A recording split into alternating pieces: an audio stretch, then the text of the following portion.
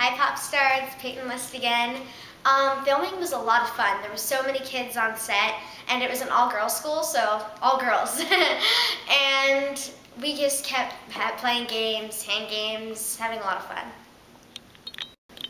Well, it was really crazy filming because everyone wanted to follow Robert around.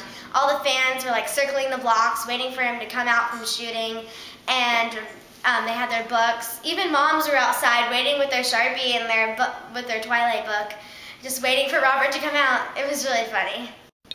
Hi Popstar, it's Peyton List, and in the scene there was something really crazy that happened. Well, Robert Pattinson went to pick up the fire extinguisher where he has to throw it out the window in a scene, and when he picked it up, it was too heavy for him to pick up, so they had to take out all the chemicals and the water that was inside it, because it's like 100 pounds with this stuff in it. So they had to take it out so he could lift it and throw it.